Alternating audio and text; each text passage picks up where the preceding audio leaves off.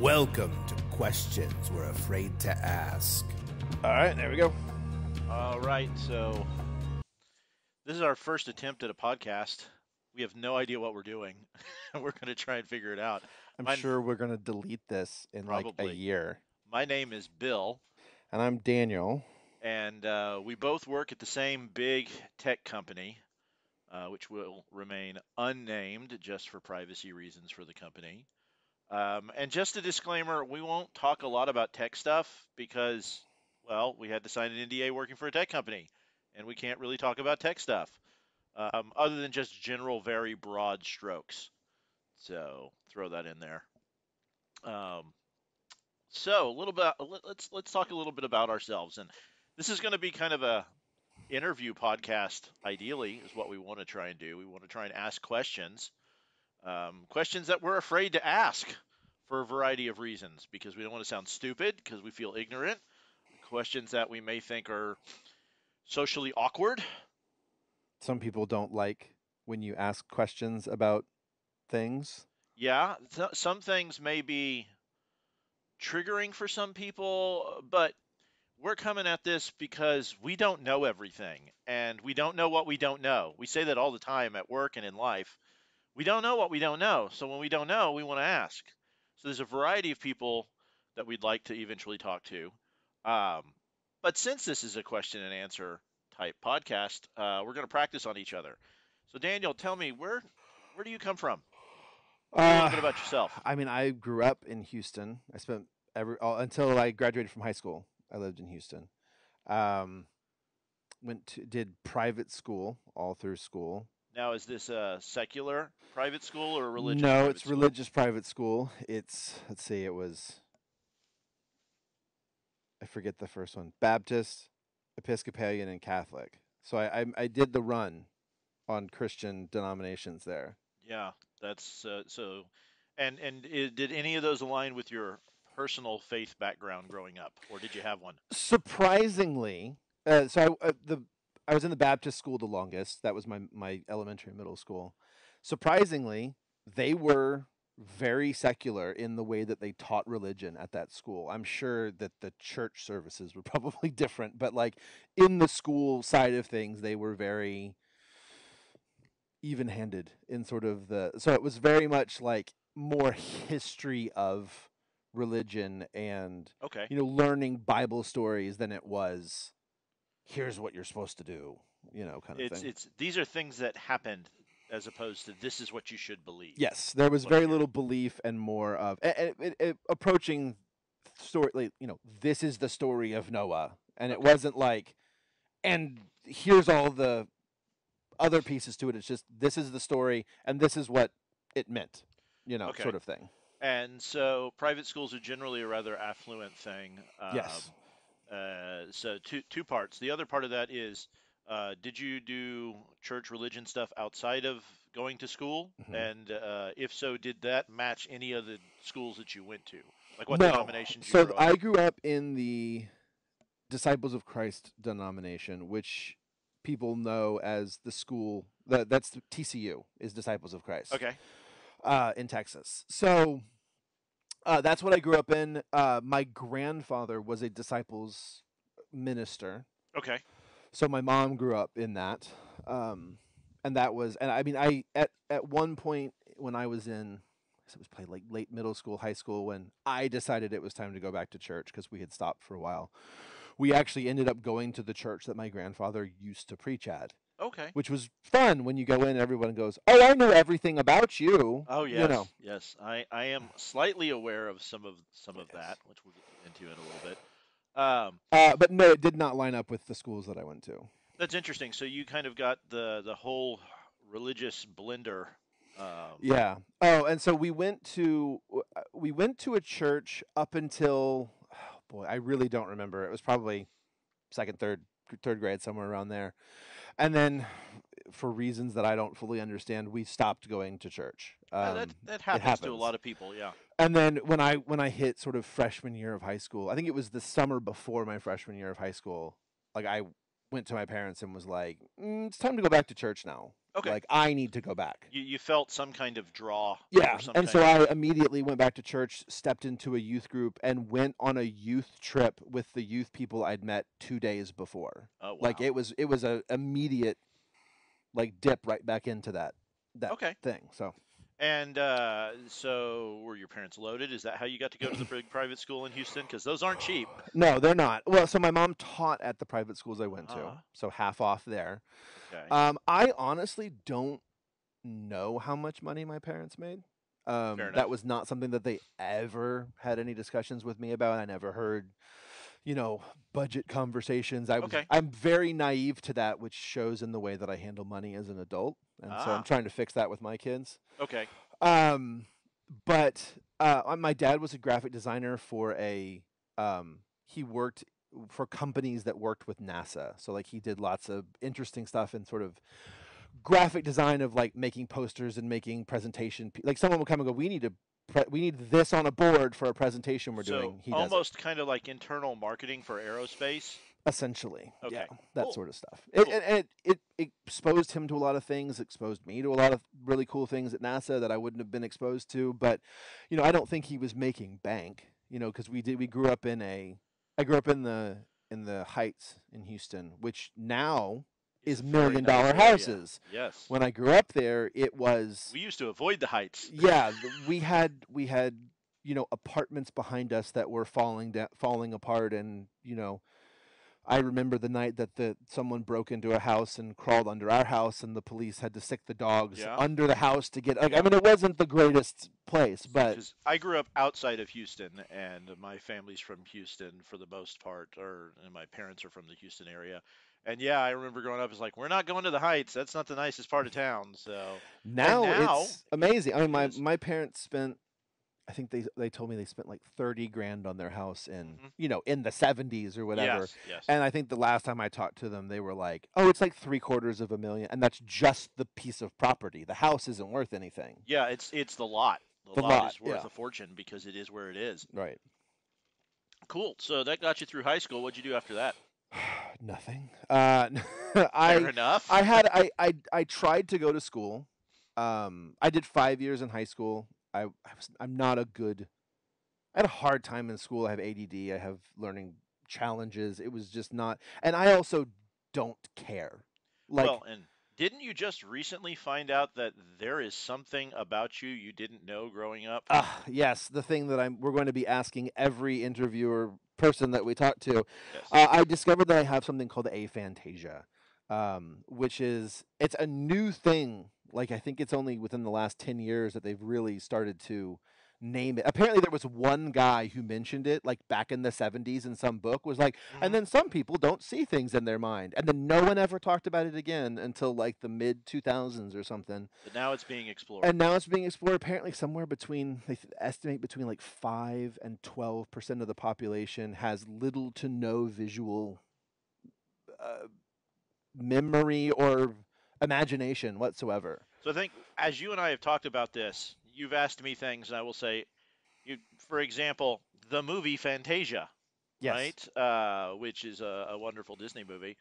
Um, I can close my eyes and run the entire movie in my head as if I'm watching it on the screen right now. I see it. I can see Mickey. I can see the dancing brooms. I can see all that. The water splashing up. It's all happening in my brain. Yeah, I see the room that we're in, and I see you, and I Yes. see nothing else. And if I walk out of the room, you don't even There- remember my face. No, I cannot recall. I mean, it's a strange thing to try to explain. I can remember what you look like, Mhm. and I can try to recall features, but I can't see it. And so, like, I remember growing up, and like everybody knows we're gonna meditate. Yes. So close your eyes and visualize a beach. I assumed that was a metaphor, Ah, because I can't see a beach. And I just assumed no one else could either. And I never quite understood why visualization was such an important thing, because we don't visualize things. but you don't visualize Right. things. This is so I as we've talked about this, because Daniel and I are buddies and we've talked for a while. It almost to me sounds like you're coming up with a written summary when someone asks you to visualize. Yes. Like if it's a beach, okay, it's got water, it's got sand, it's got crabs, it's got other sea life, it's got people and umbrellas, people, and umbrellas. there's I mean But I you're can I can reading off just a list of things. You're not seeing that in your brain. I can describe the Galveston beach from the last time I was there. I could tell you what was there. I can Yeah. tell you there was a there was a family over there. We were trying to take pictures with our friends. They were having a family thing. My wife was taking pictures because she's good at that. There was another family over there. They were doing. I mean, I could tell you about them, but I can't describe them to you. Fair enough. It's strange. And it's still being explored, Mhm. right? So It's I would give you the biggest thing that was the fix for me was my wife understanding that when she was asking me to remember a piece of clothing that she'd shown me the day before, that I wasn't trying to be difficult. It wasn't that I didn't remember. It was that I honestly cannot recall it, but if she could explain it to me enough, I could remember it was the blue thing with the gold trim and oh yeah, I remember what you're talking about now. But just the aha the moment. blue thing I wore yesterday is not enough information for me to remember what you're talking about because I Fair enough. can't see it. Yeah, that's fascinating because it's not something that I have ever dealt with, and I've dealt with different challenges in my life and family and stuff, which we'll get into in a little bit. So we've got you up to. So there were some learning challenges. Yeah, so I did 5 years of high school because I did my freshman year and then half of my sophomore year at the Catholic high school. Mm-hmm. It was college prep. It was high expectations. It was way more than I was able to deal with. Okay. And so I got moved over to a Montessori Episcopalian school, Okay. which was starting its high school. Ah. And they only had a freshman class because You it had was to- their. So I went back a year, did the second half of my freshman year, and then went through and finished with my exceedingly huge graduating class of 4 people. Oh my gosh. So I was 4th in my class, but it's not good when you're last in your class as well. Yeah, your bottom quarter percentile there. But yeah, I mean, know.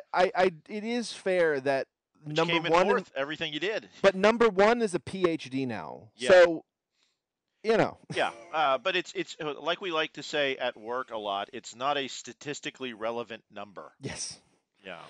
Yeah. I will honestly say, like, my grades weren't great. Mm-hmm. I did pass everything. I mean, I got B's and C's. But you're an average student. I didn't care enough to put in the effort. No passion behind it. Something that there's a TikToker who talks about ADD a lot, and he talks about that ADD people chase the dopamine. Okay. Which is why, like, I got into genealogy a few years ago, and I was just super passionate about it for 2 years, and then I was like, and then the dopamine ran out, and I don't really care anymore. Yeah. Well, actually, what happened was someone asked me to do something for them. It turned into a commitment, which made it not fun anymore. Yeah. And then I couldn't do it. Yeah. So that's my brain being dumb. So I tried to go to. I went to TCU for a semester, but I didn't want to go. Before I left, I went to my parents and said, I need a break. I just did 5 years of high school, which was awful and terrible, and I hated it, and I don't want to go to school right now. And they said, well, you go to school after you finish high school. And so I went. Yeah. And then I didn't go to class because there was no one there to hold me accountable. Oh, yeah? And I had no personal accountability at that point because I hadn't needed it. Because it had all been given to me. All the accountability was given to me. And so I did nothing. I partied for a semester. I needed it. I really did. You needed the break. I needed a break. And so I didn't go back for the second semester, obviously, because I didn't go to any classes. I did, however, pass my computer science final. I didn't go to a single class, and I went back and I took the final and passed it anyway. That's funny. Which was fun. I did it. It was honestly at that point, it was just to prove to myself that I knew that stuff well enough. Like, I knew I wasn't going to come back. I knew that I walked in the room and the teacher was like, "Why are you here?" And I was like, "'Cause I'm going to pass this," But I left, and so I came back to Houston. I was living with my parents for a little bit. They told me to get a job. I went and worked at I found there was a religious bookstore in Houston. There's a lot of them, but yeah. So I don't want to call anybody out. So, Fair but enough. I went and worked there for 6 months. It was okay. It was a bookstore job. Retail. It was retail. The ladies there were very protective of their jobs and like to mess up the work that I did, and it was one of those situations. So I left that job. I went and worked at a comic book store in Houston for 6 months, and then my parents told me I needed to leave, so I went to Dallas to go stay with my aunt. Was there for 6 months. Worked at a grocery store, did photo lab stuff. It was interesting. And then a friend of mine worked at the time, the doctor. Okay. Worked at the time as a secretary at the tech company that Okay. we now work for, and said, "Hey, they're hiring for contract workers, so like through a hiring Third company." party. Yeah. And she said, "Call this person." Called that person, got an interview. The interview was the greatest interview I ever had. They did like a group interview where they just like talked to a whole bunch of people, and then they put us all into computer labs and gave us this big 20-page packet of like open a document and type a thing and save a thing and do a Yes. thing, and then when you're done, come and ask us for a disk and you can burn the disk and you'll be done. Well, I got up in like 5 minutes, 7 minutes, and said I need the disk, and the proctor was like, "Sorry, what?" It's like, "Oh, I'm done." "Oh, you can go talk to the hire person outside. Don't Yeah. even worry about burning the disk. If you're done, we want to hire you." And so I got a job doing phone tech support. Hmm. Did that for a long time, 10 years. And now I do training. I teach people how to do phone calls. Okay. Cool. Yeah. And that's what I've been doing for the last 20 years. And outside of work, you're married. I'm married. I have 2 kids, 11 and 9, so middle school, about to be middle school for the younger one. Your wife overschedules you. My wife we overschedule ourselves. Let's be fair. We do overschedule ourselves. We do a lot of stuff. I mean, we really try to. Y'all are busy. Seriously, you keep busy. We do, but we also sort of our big thing is experiences for the kids. Well, and your kids are also at a busy age because Yes, I'll get into my kids later, but they're very far apart in age where yours are much closer. much closer. Yes, And there's a parenting phase of life where you almost become like a professional chauffeur, and you're very into that right now. we do. We've got lacrosse and soccer. Yeah. Are the 2 that we play. My son's been playing lacrosse since he was in kindergarten. That's Wow. 7 years of lacrosse at this point. Was that right? No, 8. 8 years. 8 years, because he got to go through kindergarten twice. Oh, okay. We decided there was a moment when they were like, "We think he should do kindergarten again." I was like, "Let's do kindergarten and not freshman year. Yes. Like let's skip him now Much better and not to do it freshman early year." than Because later. I actually got held. I didn't. How did that work? They were gonna move me. I was gonna get moved up or moved back, and they decided to keep me up, and they should have held me back in They like should've. 2nd grade. Yeah. And so that's why Yeah. I was like, kindergarten now, Do it now. be done. Do it now. My youngest also repeated kindergarten, but for a very different set of reasons. What reason was that? Actually it was a whole bunch of stuff. Money was a big one because he didn't do any preschool because I was in the middle of a very long divorce and custody battle, which ate up a ton of resources. And COVID. Which we're not going to get into on this one. We're not going to get We'll into, but talk about it. all I will say is he didn't get out of kindergarten the first year between the hybrid, the number of days they gave them off, how many days they let him out early. He missed a lot of the stand in line, keep your hands to yourself, all that stuff you normally get in preschool. He didn't get, Yeah. at least not well enough. So he repeated kindergarten, did much better the second time through. I mean, we saw that now with my kid, my older one, who was just like, I didn't learn the math I needed to learn when we were at home doing virtual. Yeah. And so he's been doing, tutorials with his teacher to fill in that gap. But I think taking a sidebar on that, I think a lot of kids missed a lot of stuff in that 1.5, 2 year period. I completely agree, and this is something I am not an expert in and cannot speak to, but I have heard people talk about we have now, referring to them almost as a lost generation or people who are now like 5 years behind, and I don't understand how 2 years equals 5 years, but I'm not an expert. But Yeah. it does appear that it significantly impact everybody's learning Well, because we weren't ready for it. I do remember when. So my mom is an educator. She's also a diagnostician. She went to school and got all those things so she could give people IQ The tests diagnostic and test, all that yeah. kind of stuff. And Yeah. like, you know, if you have autism and all that, she does a lot of that sort of testing stuff. But I remember, I'm trying to remember where I was going with this now. Oh, that there's a lot of information that's lost just over the summer in the 3-month Absolutely. break that the kids have. It sets them back, 6 months or whatever. So if you took that 3-month break and turn it into a year and a half, Yeah. maybe it does set you back 5 years. Yeah, because I know that they have talked about, year-round school and things like Mhm. that. And my younger brother got to experience the year-round school for about 2 or 3 years. Do you like it? We all hated it, only because they did it in elementary and junior high, but not high school in the district that we were in. So it didn't match. So my brother would be off a month when everybody else was working.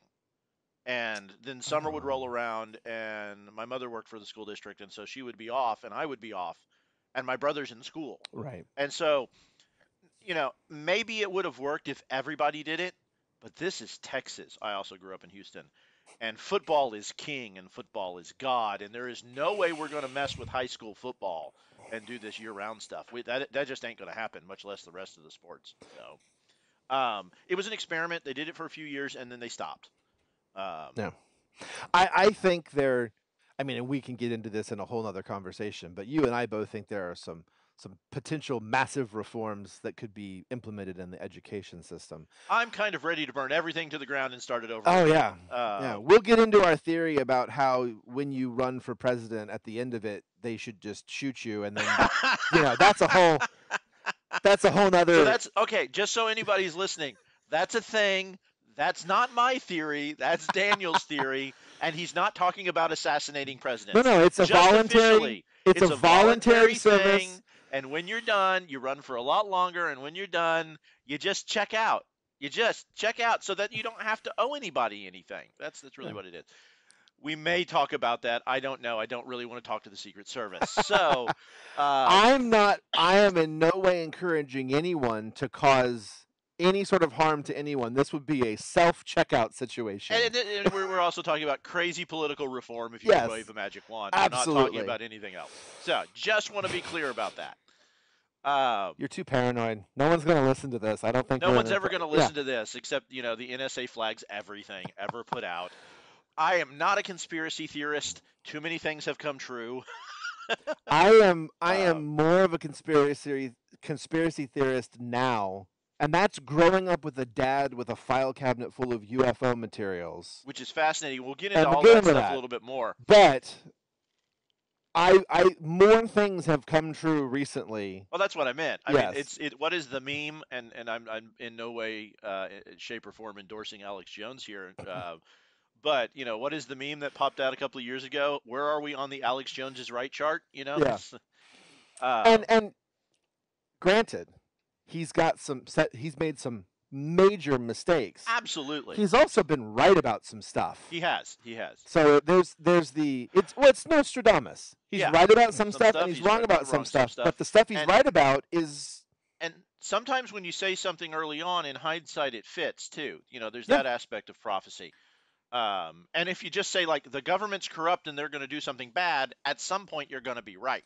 absolutely. But he has been right about some Well, stuff. and to be fair. talking about, I'm pulling this up now Just so I the can UFO remember stuff. the name. Well, but I was just telling you about that YouTube video I watched yesterday by the guy, and his name is, I'm going to find this because I want to give him credit for it. His first name Absolutely. is Tom, and I cannot remember his last name. Tom Scott. Tom Scott. So Tom, he's a huge Tom channel. Scott YouTube channel. Go check out his channel. Everyone watches his channel. I have never watched his channel. He's amazing. so- I love Tom okay. Scott. But he sort of did a video. His last post from when we're recording this was just sort of like looking at where AI is going and comparing it to where Napster, and wondering like if the sigmoid curve that comes off of these two is like How Napster became Spotify with a lot Right. of stuff in between. So where's where's AI, and where he is was the referring AI to going? And you and I have very different philosophies on AI. You like it, you're interested in it. I want to burn it to the ground now before it can, develop like thinking skills and destroy us. and I think that But I has grew a up lot. with Terminator, so I grew up with Terminator as well.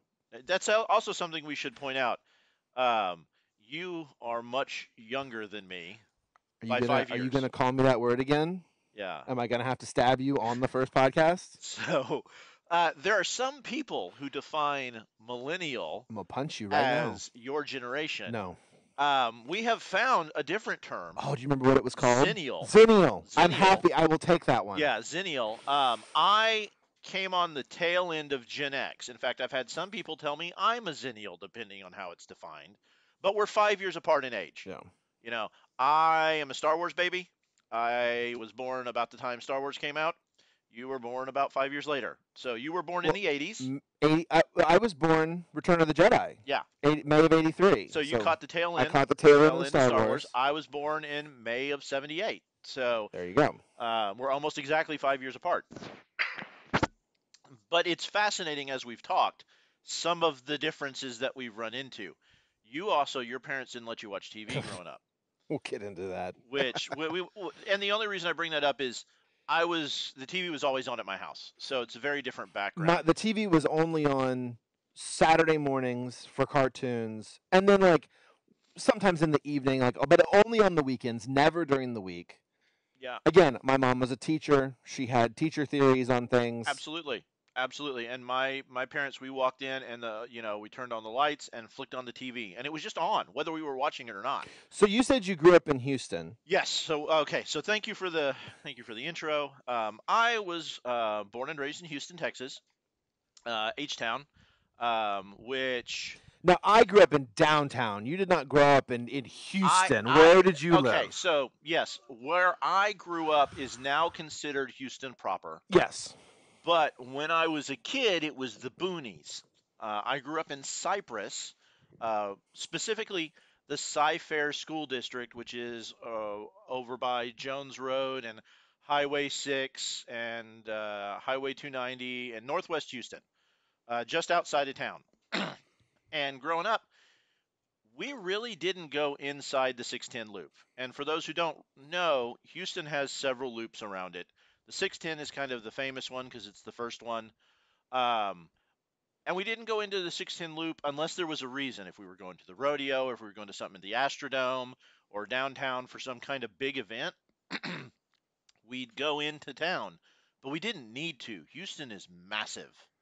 And a lot of people don't realize it's one of the biggest cities in the United States and has been for a long time and just keeps getting bigger.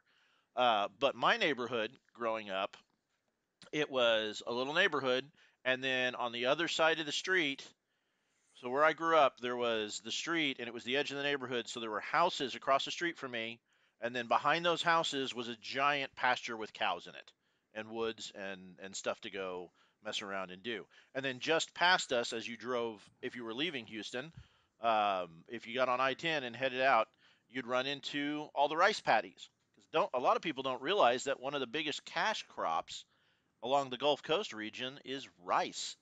And it's like watching a Vietnam movie. It's just rice paddies after rice paddy after rice paddy. Is that still the case now? It was when I was growing up. Okay. Because we did a lot of trips to go visit my extended family. So I would spend the week in town and about every other weekend out of town, and a large portion of the summer out of town. I had family in Luling who were ranchers. They had a small ranch. Let's pause and salute our hats to Luling Barbecue. Absolutely. Okay. Luling City Market. I'm going to plug it. They are not sponsoring us. Please sponsor if you want to. Send us some sausage. Send us some sausage. Luling is famous for a few things. It's where oil was discovered. It's just up the road from where oil was discovered in Texas initially. It is where the stereotype comes of having an oil well in your backyard, because a lot of the houses in Luling have the oil pumps, the ones that go up and down in their backyard, to the point where they decorate them. So they will look like Shamu the whale, or they're big giant butterflies.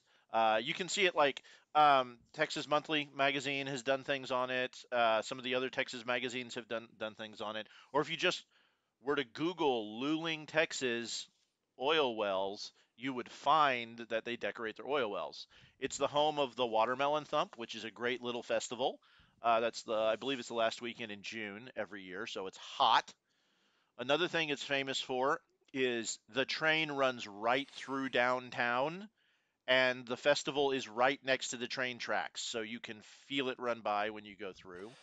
And because there are so many oil wells in town, it smells like sulfur. It's not uncommon for the town to smell like rotten eggs. And they have amazing barbecue. That Luling That's City just so Market is just good. absolutely amazing. We're going to talk about barbecue a lot, and we're going to talk about, now this may be controversial. We're going to talk about the right kind of barbecue. And I'm not going to say what that is right now because right now everybody in the South is going off about their type of barbecue. I will say this: I love all barbecue, but I mean, that's a stretch. saucy barbecue, the Kansas City barbecue, they all have their place. They do. They I'm do. Now, I'm you not are a much more of a fan. cook than I Well, am. yes, I do cook, but I'm not much of a fan of the mustard-based sauces. On the right meat, it's great. I'm not saying it's not good. I just said not a fan Fair enough. of the mustard-based sauces. I've had some of the best Kansas City pork ribs that are mustard-based that I've ever Yeah, had. They're amazing, but I prefer. that's not where you lean. I honestly lean to as little sauce as possible on Yeah, most things, you're more of a Texas style, just like a dry except rub. ribs. Well, Um, but that's my wife. My wife likes saucy, sweet ribs, and yeah. so that's what I make. So are you saying your wife is saucy? Sorry, we're not Absolutely. going to go there. All right, so you're in Houston. Yeah, so I grew up on the edge of Houston, and I watched it.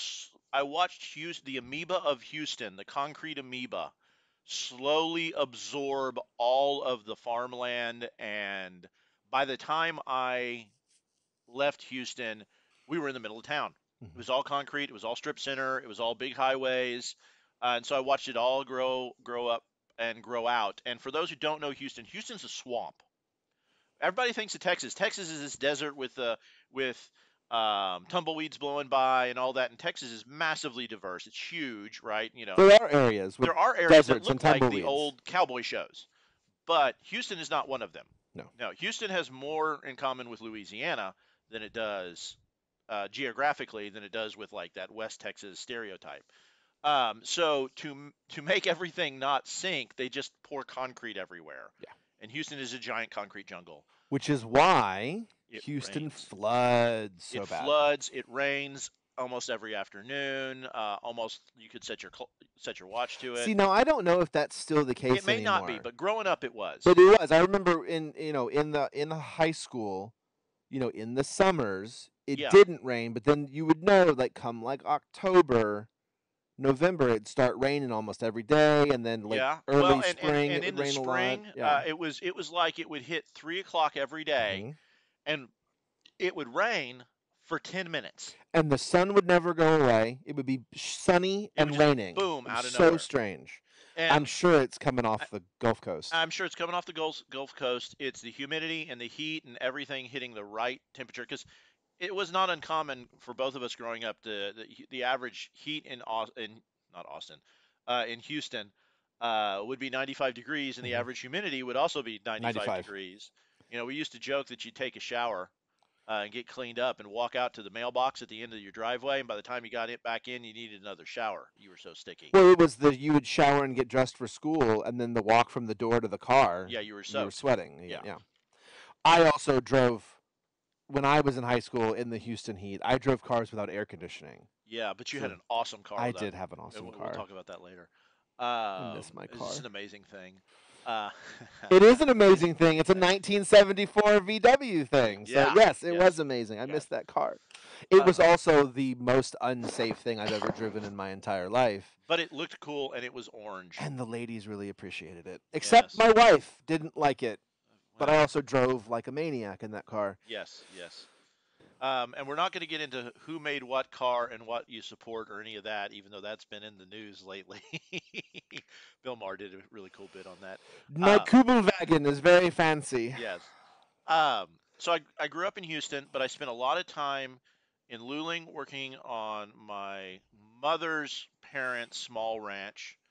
Or we would go to visit my dad's side of the family, and it was my great grandparents because I was lucky enough to get to know them, and they had a small piece of property, and they lived north of Austin in a little town called Harker Heights, which is right outside of Fort Hood, which is the largest military base in the U.S. Um, and so I was kind of like half city mouse, half country mouse. Um, so that's that takes me through like where I grew up. I went to public school, stayed in the same school district. I grew up in the same house from the time I was born till the time I was 18. I never moved. Was all in the Cy-Fair school district. Although I did start high school at a brand new high school. I started at Cy Falls, which is a one. It's not new anymore, but it was brand new, and so I was part of the class that opened it up. And it started with freshman, sophomore, and then every year they'd add a grade until they graduated. So I was the first full graduating class that had been there Did for you four have years. more than 4 people in your graduating class? I had almost 800 people in my graduating class. My high school Were by the you the time 800th on your list, though? No, I was Okay, not. good. I was in the top quarter of my class. Um, but for a variety of different reasons. Um, I read a lot. I love to read, and I love to read everything. And I was also being pushed, go to college, go to college, go to college, because you had to go to college if you wanted to be successful. And Lies. I didn't work my butt off for it, but I was smart enough. I was good at math and science. It was fun.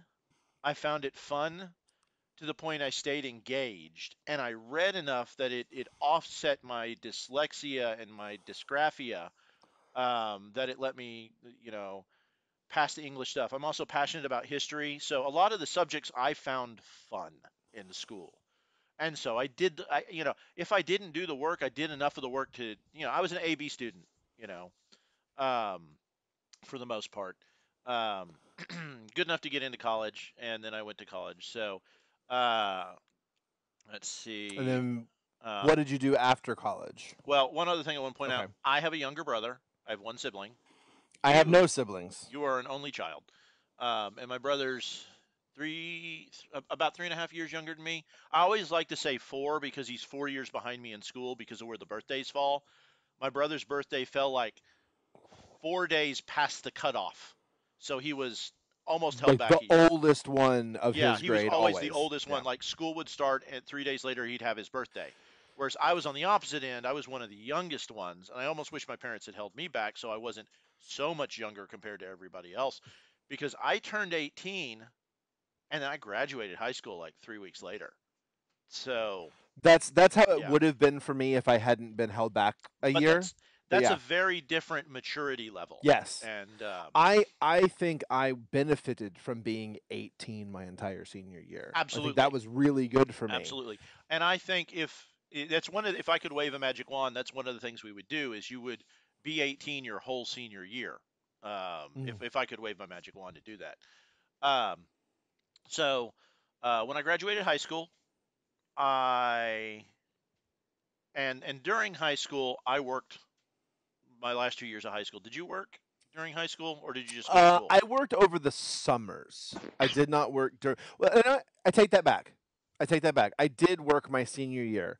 They had we had one of those like work program things, and Yeah, so I yeah. actually got a job at the school that my mom worked at doing like all the IT grunt work that the IT people didn't want to do. So moving So computers and plugging things in and networking and stuff like that. So my dad was an electrician and worked for the school district, and my mom was for the first part of my life she ran her own babysitting and daycare business out of the house and only kept teachers' kids or people who worked for the school district, so that she was off in the summer when we were off. That's smart. Yeah, and before I was born, she had been a teacher's aide, and then she went back to work after my brother and I were both in school full time.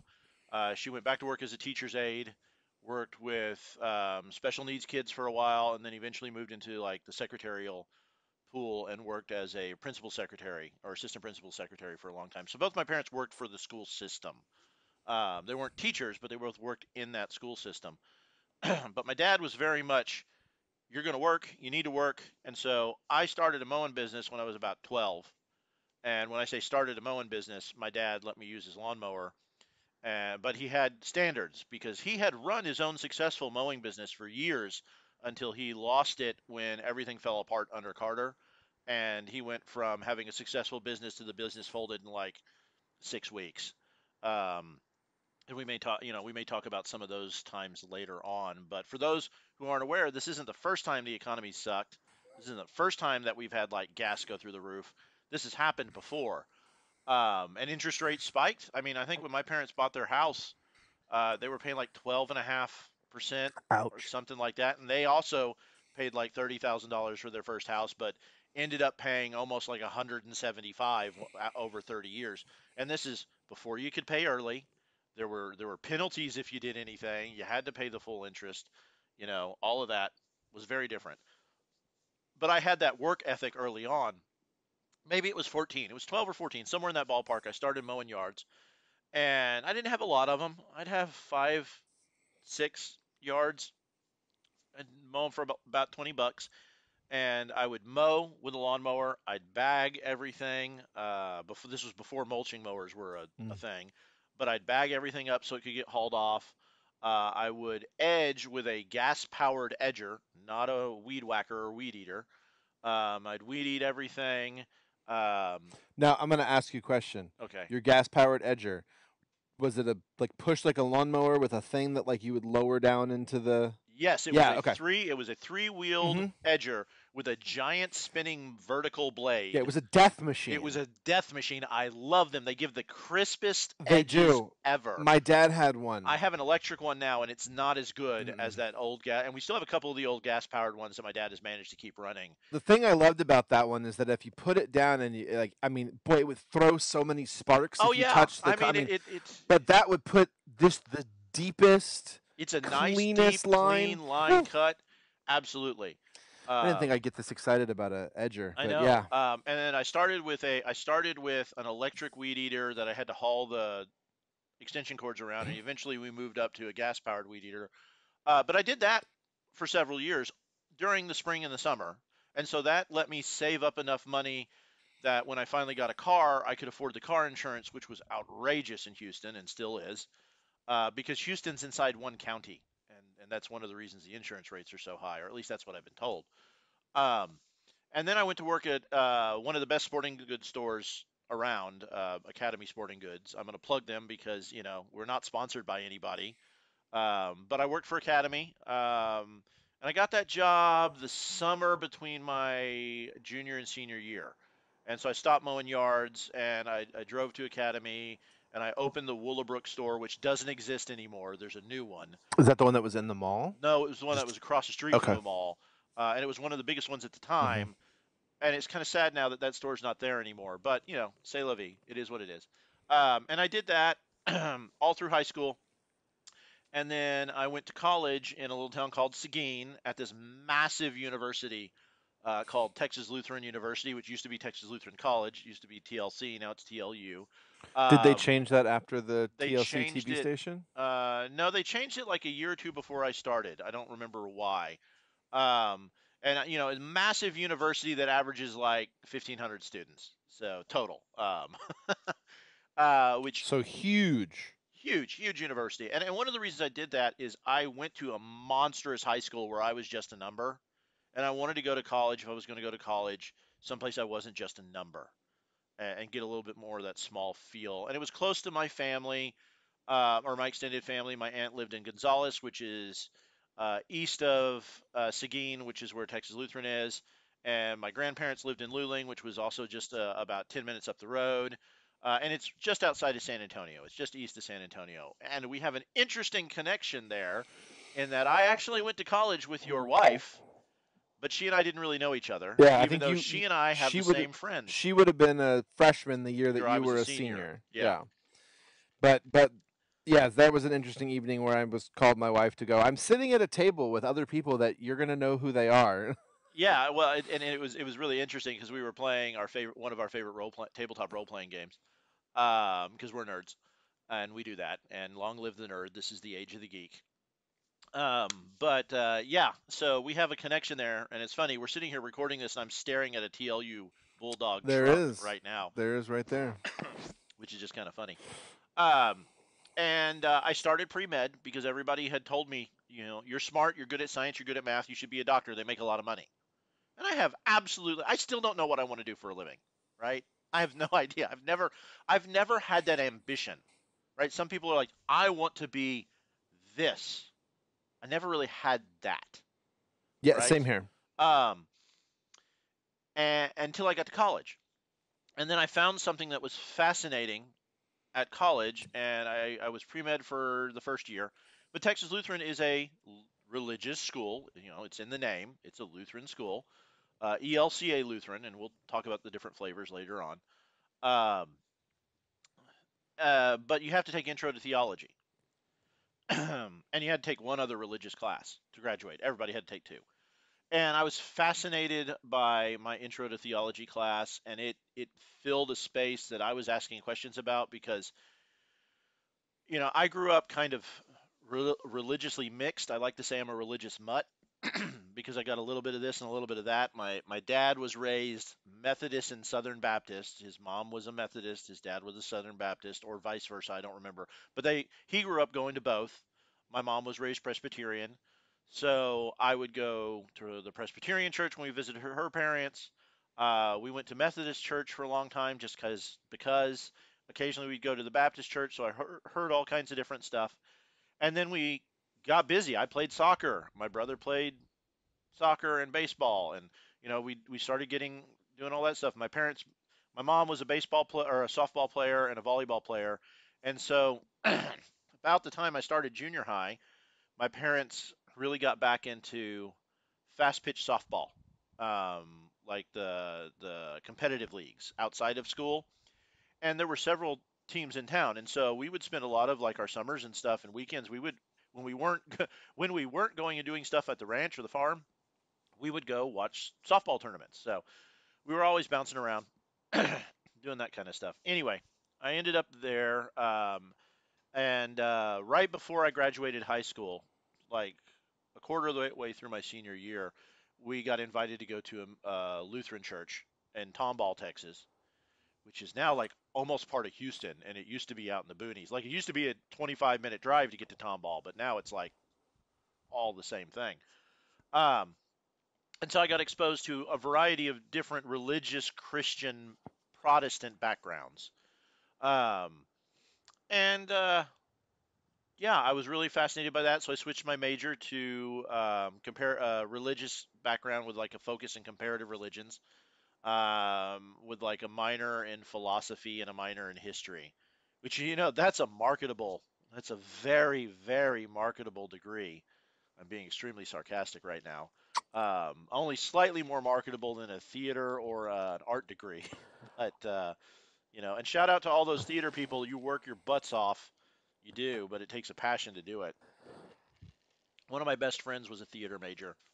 Um, so after that, I also got married my senior year, halfway through my senior year in '99, to the woman that I had dated pretty much all through high school, was basically the first girl I ever dated with any kind of seriousness. Um, and That second semester, and this is part of why I never got to know your wife, that senior year was super busy for me.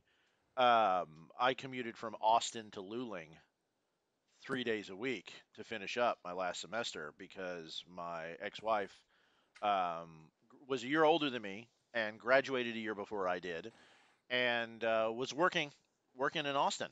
And so, we got married in December '99, and I kind of half moved in. And I would spend like 3 days a week. I drive in Monday night, and I had set my classes up so they were all Tuesday, Wednesday, Thursday. I'd drive in like Monday night and crash at one of my buddies' places and stay there 3 days and then come back. And that's how I finished up my senior year. And then I needed a job.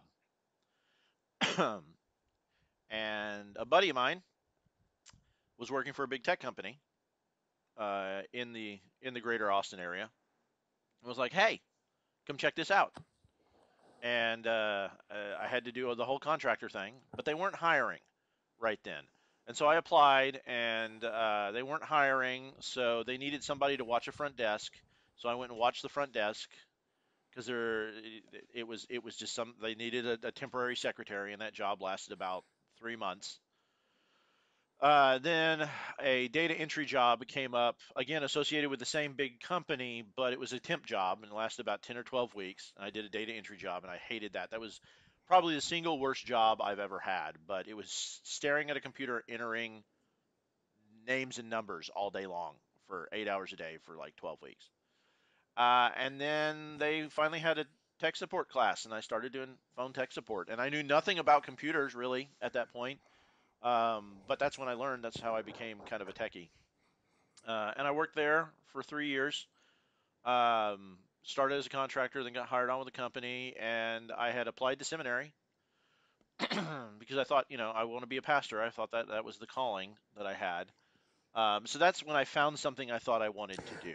Just to tag on that, Yeah. when I went to college, even though I didn't want to go, my intention was to go into Go into the seminary as ministry. well. Okay.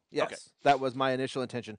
Again, I think we probably both got the same like, oh, but then like the rest of it is so. Yeah, and, You and can talk I more will. about that. There will be a point where I will talk about my experience going through the whole seminary system, but that's a whole show, Yeah, that's a whole. right?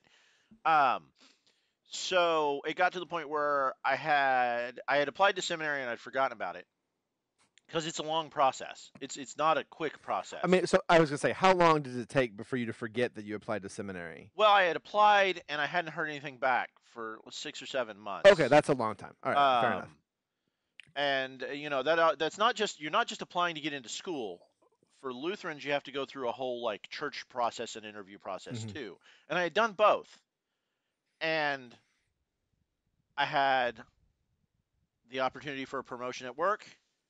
And that same day, I got home and I had acceptance letter in the mail. And so my ex-wife and I sat down and we talked because it was going to be a big move because I had applied to Gettysburg Seminary, which is still there, but is now part of a bigger seminary system. It merged with the Pittsburgh Seminary, and I have my own issues with that, but it's still there. There's still a seminary in Gettysburg. Um, it's just part of a larger organization. Um, and we talked it out. The economy was not going. The economy had tanked.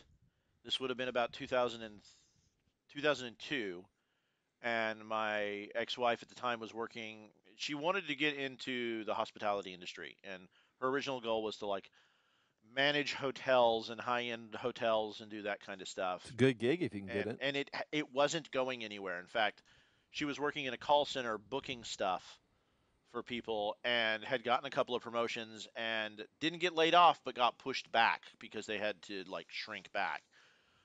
So we both decided we weren't going anywhere, and if we were going to do it, we were going to do it. So I went to seminary, and I spent 5 years going through seminary. It's normally a 4-year program, but But because you're of the way the dumb and it took you finances 5 years. No. no, because of the way the finances and Yeah. stuff worked, I was trying not to borrow a lot of money. I ended up borrowing more money than I ever should have, but I was going to go part time the first 2 years Mm. and then go full time. So Just took you an extra. yeah. So instead of doing a full load the first year, I had to make some up. So um, and there's some other stuff that happened with there. So I did 3 academic years and 2 years in the field, actually doing pastoral work, doing the whole thing. And we'll take an episode. You have some great stories Yeah, that we'll have to go I over. also got to do the single most rewarding thing I did in the entire thing was my chaplaincy rotation, Yeah. which was a 10-week rotation, working for a level 4 trauma center as a chaplain. And a chaplain is not a minister. For those people who aren't religious, chaplains and pastors and priests and rabbis, whereas pastors, priests, and rabbis can do things that chaplains do, and a lot of them do, a chaplain is not a specifically religious thing. In fact, there was someone who went through the chaplaincy program with me who was an atheist, because chaplaincy is very much about being with someone in a moment of Yeah. crisis. And My grandfather, my dad's dad, who we'll talk about. He was big into camping and all that. He did a lot of stuff with things like YMCA and all that. But he was a chaplain in the Navy during World War II, and he went to the Pacific as a chaplain. Yeah. So he got trained to do all that same kind of Same kind of And stuff. I want to throw a caveat out here that I am not going to talk about my ex-wife's medical stuff other than to say that she needed a medical procedure done in 2007 when I was waiting to be placed in a full-time church. Mm. So and she had gone from being in the hospitality stuff to becoming a school teacher during this time. She went and got her master's degree and she was very successful, worked her butt off to do all that while I was up there. But a procedure needed to be done. But yeah, she No needed big deal. some major medical thing. Yeah. And she couldn't go back to school. She couldn't fulfill her school contract because of what needed to be done. Right. And I wasn't going to have work for 6 months or medical insurance. And I went, crap. And I went to the church. And I was like, really? You're going to leave me hanging? And they basically were like, yeah, deal with it. So I moved us back into the corporate world and moved us from Indiana, where we were living in Indiana, right at the bottom of Lake Michigan, in a beautiful town. If you ever get to go visit in the summertime, not winter, summertime, LaPorte, Indiana. I was privileged enough to work at the church, the Lutheran Church in LaPorte, Indiana. Gorgeous town, right on the, there's beaches, all kinds of stuff on Lake Michigan in the summertime. It's horrible in the winter because they have like seasons there. It gets cold. They have ice. For months we have months ice. It's end. for 3 days. It shuts the city down, and then it all turns into water and disappears. Yeah, and they have snow and cold, and winter is just wrong. I'll say that. As a good Southern Texas boy, winter is bad. Winter is when you should be golfing, right? Or camping or hiking. Yeah, that's what winter's for here. It's like 62 degrees, sunny. That's winter. That's winter. But anyway, so I moved us back across the country because I figured I could get back on with that same big tech company because I still knew a lot of people who worked there. And in fact, I did. I had to come back in as a contractor. And actually, my ex ended up having the medical procedure done up north at a hospital that was up there and stayed with her parents for a little while. A few months while that was done until we could get everybody moved down and we stayed. And I moved out 2 weeks after I turned 18 and never went back home for more than like a week or a week and a half. And I had to move in with my folks because everything fell apart. And we're from a good Southern family. You do that. You take care of it. We just did. We made it work. And I was lucky enough to get, I did the big contractor thing, and it was really kind of neat because one of the employees, one of the big manager types, walked in, and where they're doing the big interview where we're all sitting around, and I had to do the same test you had to do and everything. And I didn't figure they'd recognize me because we weren't real good friends. I mean, we had known each other before, but it had been 5 years, right? And was talking, giving a speech, and looked around the room and stopped and went, "Hey, Billy," looked over at the contractor people and said, "Hire him," and then went right back into his spiel. And you know the guy. You've met him. I'll tell you Tell me later. off air. And so then I took the test and, I did the thing and I walked in and I go, "Well, I guess I should probably hire you, but let's talk." And I did go through the full interview process and everything. And I was a contractor for about 6 months, and then I got hired on with the big tech company. And I did worked my way up into a specialty group. We actually worked That's together. where we met, yeah. We did a lot of stuff, but we focused on network type things, like, routers and that kind of stuff, email, a lot of that internet stuff when people were still figuring it out. This would have been about between 07 and 09, right? And I think you and I started working together directly in 08 because we worked together for about a year. That sounds right. Yeah, I moved on. That sounds right. And my graduate degree actually helped me get the training job because I got into the training gig in about 2009. And I got a chance to do a lot of that stuff early on because I had a background in public speaking, a background in modifying material for other groups, and a lot of that stuff I learned how to do in seminary. And through churches, I was able to apply at work. And I was also comfortable talking in front of people. Because nothing will show you how to be a better public speaker than trying to preach at church and having the little lovely, wonderful blue-haired old ladies come up and tell you how horrible you did and everything you did wrong. They're the best critiquers ever because they just don't care. They're like, not long enough. That didn't work. Your analogy sucked. You know. Hang on, I'm taking notes. Hang on, let me write that down. So I did that, and I've been doing that job ever since, and it's been a fun job. I like teaching people. I like interacting with people. I like engaging with people.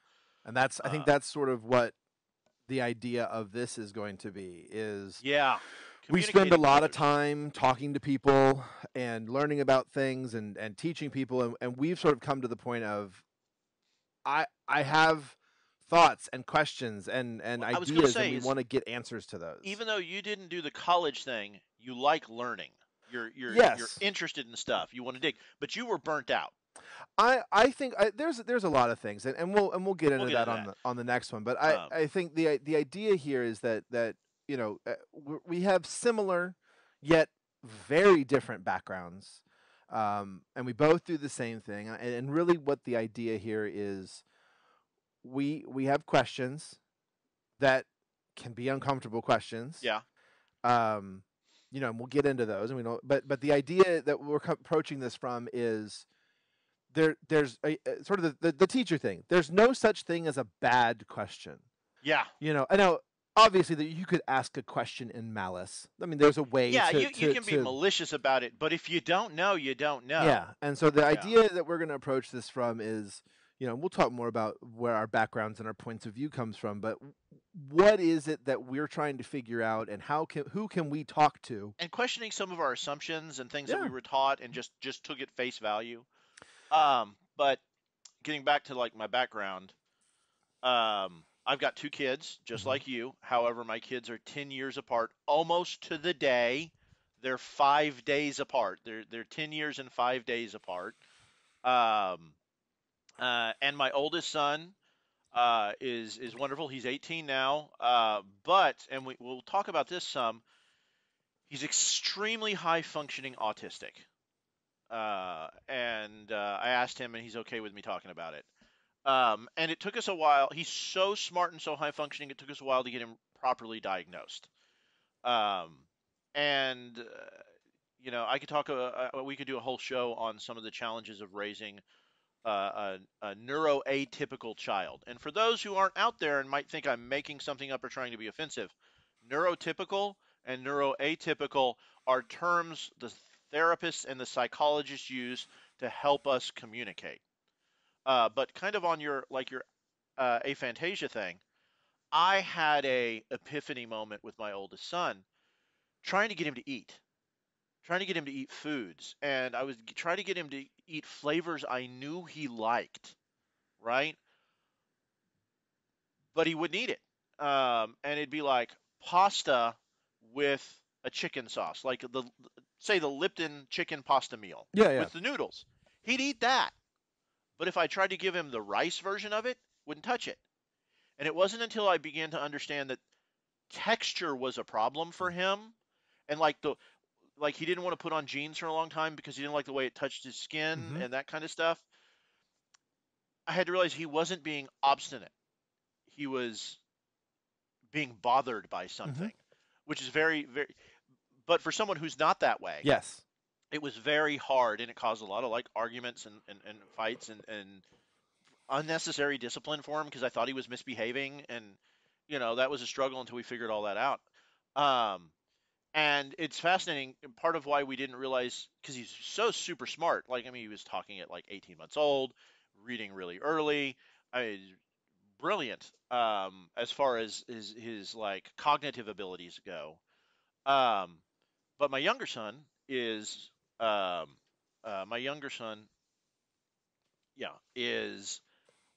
completely neurotypical, right dead center in the middle. And so if we'd had them in the reverse order, if my youngest son had come first and then we had my oldest son, I think we would have figured it out earlier.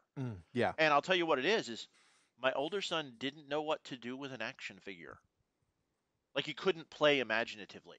Whereas my youngest son, He-Man is attacking Godzilla, and Voltron is coming in to save them, and the big, giant, epic things, right?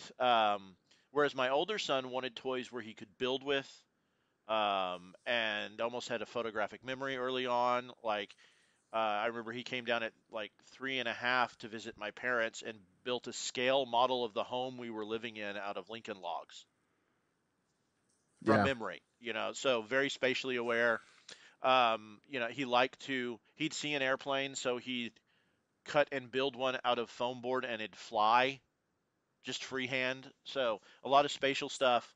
Um, and we found ways to connect and we found ways to do that, but there's been a lot of challenges. I'm also a single parent. I mentioned, I went through a very long divorce and custody thing, and I have my kids the majority of the time, and that's as far as I will get into that. My ex-wife is a wonderful person, and she, And that's all we're going to say about that. well, she's a wonderful person, and she's a wonderful mother, and that's all we're going to say We're about just it. going to leave right? that. Yeah, that doesn't need to. But I'm just not going to talk about it. So if y'all have questions, don't ask. I won't talk about it because of privacy reasons. Absolutely. So, Go ahead. yeah. So we're going to that's- go ahead and that's me. Yeah, let's go ahead and wrap this one up. Okay. And then I think our next one, we're going to get into some of the things that we're interested in. Yeah. And I'm just going to tease the word ancient civilizations, and we'll get into that. Aliens, Aliens, Bigfoot, UFOs, ancient cryptid, civilizations, cooking, all sorts of stuff. Political reform, Political reform. change the education system. Yeah. Repairing the welfare system. Social issues. Why my friends think that like I'm a conservative, or a liberal, depending on what it is we're talking about, Yeah, right? So we're going to get into some All kinds of other messy topics. Messy topics. Messy topics, and Things that you're afraid to ask questions about. And the way that we're going to approach this is we're asking because we don't know. Yes. We're trying to find out.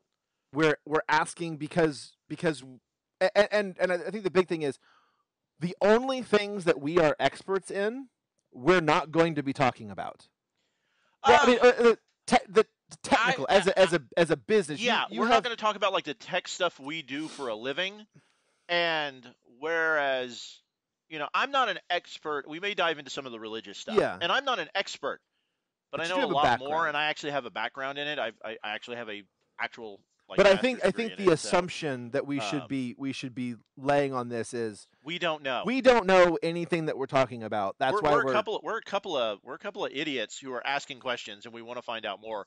So we want to find people to talk to who are experts in the field, and ask them questions.